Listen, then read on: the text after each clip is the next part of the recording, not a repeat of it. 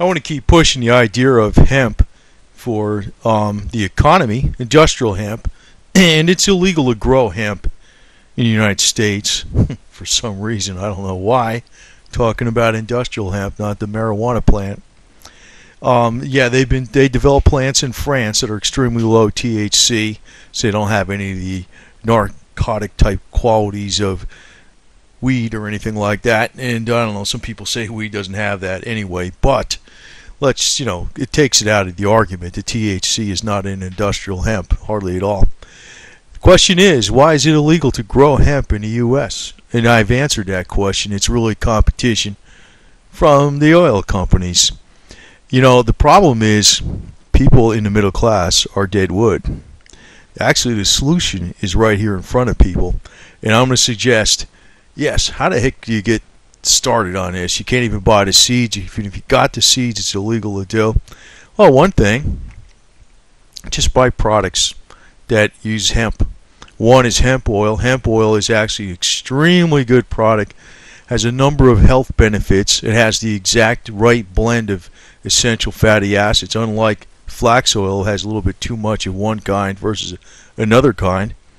Some claim it has a lot of properties that, well, will just keep you healthy. How's that? I'm not going to get into too many details on that because who knows if you could say that or not. But it's been around a long time, thousands of years.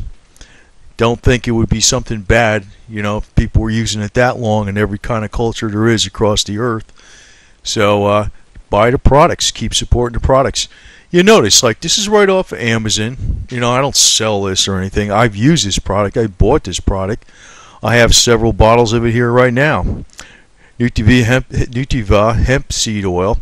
And you notice the reviews. It's almost 5 stars. So quite obviously a lot of people think it's a good product besides myself. Here's another product, hemp moisturizer. I've used like hemp products that had hemp in it. Now you notice here almost a 5-star review again. Inexpensive product, free shipping. But this is one way to get this stuff growing in the United States as part of the economy. This is actually a more economical, more useful product than a lot of other stuff that's being sold out there. Hemp is actually very good for the skin. Very good. Because it has protein in it too. Just like sometimes people back in the 1920s and before that used to use egg whites for hair and skin. That's because of the protein. And hemp does have a lot of protein. Plus it has all the correct essential fatty acids. So, and I know they hate to say this, but it seems like there's some anti-cancer properties to it too. So, pretty good stuff. And here is the hemp protein. Hemp protein actually is a complete protein. 50% protein, all organic. Showing most of the customers have very good reviews on it. Free shipping and inexpensive. So that's one way to get it going, because say you don't want to bother calling up a representative, what are they going to do anyway? What does a congressperson do? You have to get a gazillion people calling them up before they do anything. It's like, forget about it. What you have to do is get a gazillion people buying hemp products. Guess what? Greed will take over and the product will be grown here in the United States. The oil industry will get into it. How's that? Anyway, why is it illegal to grow hemp in the United States? It's the oil industry.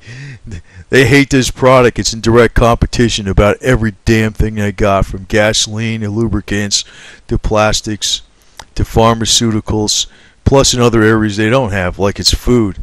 But you also have the paper pulp industry. For thousands of years, hemp was used to make dozens of commercial products like paper, rope, canvas, and textiles.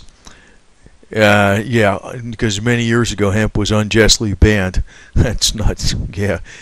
I hate to even come from it the side where, let's just be all peaceful about this.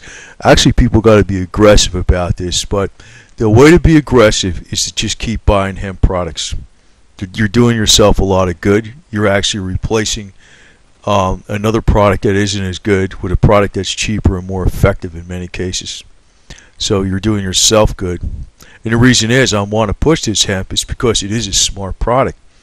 It's just that the real problem is, just like anything, anybody can do this. When you got some complicated industry that nobody can get into because you need very heavy machinery, you have to have expertise on, where to drill, and you have to go through the EPA. This stuff, like, you notice this guy standing right next to this plant, it's about 10 to 20 feet tall, grows like that in 4 months. And the potential of hemp for paper production is enormous. According to the U.S. Department of Agriculture, 1 acre of hemp can produce 4 times more paper than 1 acre of trees. Except it takes like 50 years to grow a tree, and it takes 4 months to grow the hemp. Big difference right there. So all this newsprint, computer paper, stationery, cardboard, envelopes, toilet paper, and everything come from hemp. Can come from hemp. So it would eliminate the world for chopping down billions of trees. Save the earth. Well, the game is, it's not save the earth. It's save their money, save their racket. So I just want to repeat again, just keep buying hemp products, because probably, signing a petition to somebody isn't going to do a hell of a lot of good. We've already seen that happen a bunch of times. But buying hemp is like buying anything. People said buy silver, buy gold, and all this type of stuff. Buy hemp. And actually, in a real sense, if this actually became legal for everybody to grow this stuff, it would be more important to the economy than the currency itself, because this could actually function as the currency. It has functioned as currency before, and it makes sense. Salt functioned as currency before too. If something is a viable product or commodity, it can function as a currency. And it goes on to say that because fewer caustic and toxic chemicals are used to make paper from hemp than are used from trees, hemp also causes less pollution. So it also means hemp naturally repels weed growth, and hemp has few insect enemies. That means hemp requires no herbicides and few or no pesticides. So how could you go wrong? Plus, it uses less fertilizer than corn. Plus, it grows a lot faster. Plus, can be used better, more efficiently for hempolene, for gasoline, versus corn. So, cotton requires enormous pesticides. 50% of all pesticides used in the United States are used on cotton. Substituting hemp for cotton would drastically reduce pesticide usage. Now, also that comes into play, pesticides run off into the water supply. It goes into the groundwater, right? It goes into the water table. It goes into the rivers. And the other thing is, when, it's not stating it in this blog, and I'll actually post a link on this blog, when hemp is used in clothing, clothing lasts much, much, much longer than cotton clothing. Hemp lasts much, much, much longer. Hemp produces twice as much fiber per acre than cotton. So it doesn't use the pesticides, and it produces twice as much. How's that? An area of only 25 miles by 25 miles square, the size of a typical U.S. county, planted with hemp can produce enough fiber in 1 year to make 100 million pairs of denim jeans, which will last 10 times longer than the cotton jeans. A wide variety of clothing can be made from 100% hemp. Just about everything. Just about everything. Also, they're starting to do building materials. I know they're doing that in France. Some of the stuff can't be structural. Sometimes they make it sound like the whole building is made out of hemp or some kind of derivative of hemp. That's not necessarily true. Sometimes it's more like the non-structural stuff. You might be things in it that are for insulation and stuff like that. But it's still very useful, and since it grows very fast. Hemp seeds are a source of nutritious high-protein oil that can be used for human and animal consumption. And hemp oil is not intoxicating. Obviously, hemp oil is actually vastly superior to flax oil. Vastly superior. It's got the exact balance of EFAs in it, versus flax doesn't have that. And actually, hemp has an extremely high quality protein. It's not just that, it has a good amount of protein, about 33% normally, but that one product I showed was 50% because that was like an extra good product. It can actually, it'll have a complete protein, and that's one of the things. The quality of the protein is much higher. So, you know, the other thing is, unlike oil-based products, hemp-derived products are non-toxic, biodegradable, and renewable. So, like, you know, you have all these plastics going to landfills. All these plastics can be made with hemp. I mean, it's not a plastic in itself, but it could be a replacement just like plastic. And when it goes into a landfill, it'll eventually biodegrade. Unlike plastics, which are going to be around for a gazillion years. You even saw, like, the Rothschild floating around in his boat, you know, his sailboat. If you ever saw that Rothschild, you know, of the famous family. And he's out there in the ocean saying, look, I was surprised that I found all this garbage out in the ocean, these plastics. Well, it's coming from the oil industry. Guess what the solution is to that? All those plastics could be made from hemp. Industrial hemp. I'm not talking about the stuff people smoke. Industrial hemp. Industrial hemp. So, unlike many products, hemp puts little strain on the soil and requires only moderate amounts of fertilizer. Like I said, it requires a lot less fertilizer than corn. Less fertilizer uses less, results in less runoff into waterways and groundwater, therefore less water pollution. Just like, you know, I stated before with the pesticides, and it requires no herbicides, so there's no runoff from that. In some cases, you don't even need the pesticides. So, there you go. Hemp produces more biomass than any plant that can be grown in the U.S. The biomass can be converted to fuel in the form of clean burning alcohol. And that was the deal with Rockefeller. Rockefeller outlawed alcohol by paying $4 million to the women's suffrage movement back a long time ago, before it went out, before Prohibition, that get Prohibition started. So Rockefeller could had a exclusive market of gasoline from his crude oil for cars. He wiped out the competition from the farmers in the alcohol.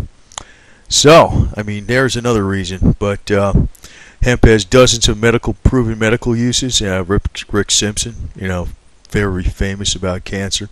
But, you know, I'm coming from a person that I don't smoke any weed or anything like that. I'm just thinking, this is something realistic. This is something very realistic. Hemp for medical use is more effective, less toxic, less expensive than alternative synthetic medicines currently used. So, it's been used for arthritis, AIDS, rheumatism, leukemia, multiple sclerosis, cancer, glaucoma, and other ailments. So, there's been a lot that's been done with, and it's been around forever and ever. It's been around longer than any other plant, probably. And basically, it came from a lot of false claims, which were pushed by people connected with the oil industry, and they outlawed marijuana and hemp in 1937. That was about the same year that they came out with a machine that can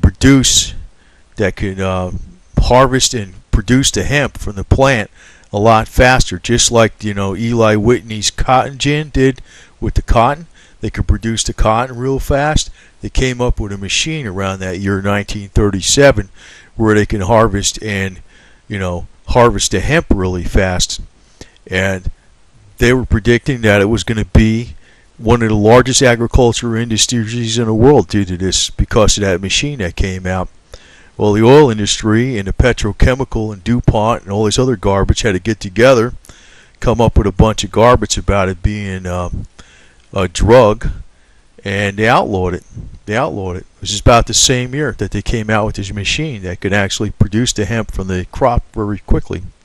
So, this actually is the economic solution, and it's only one word.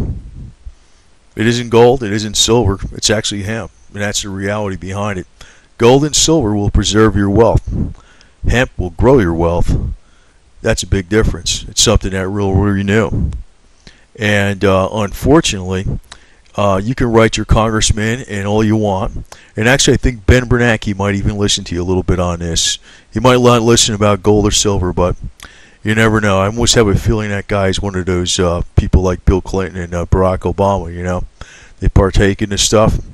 And I'm not saying I do, and I don't. I actually don't. Never got into it.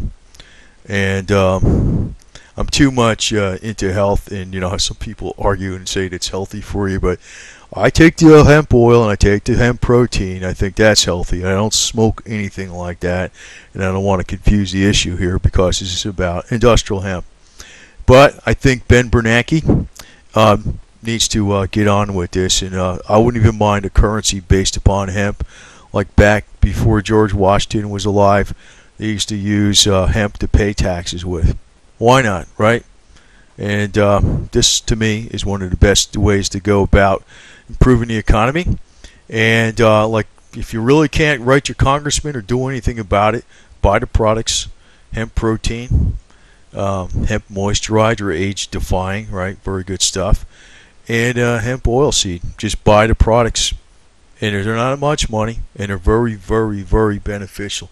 The idea is not to just promote something for promoting something.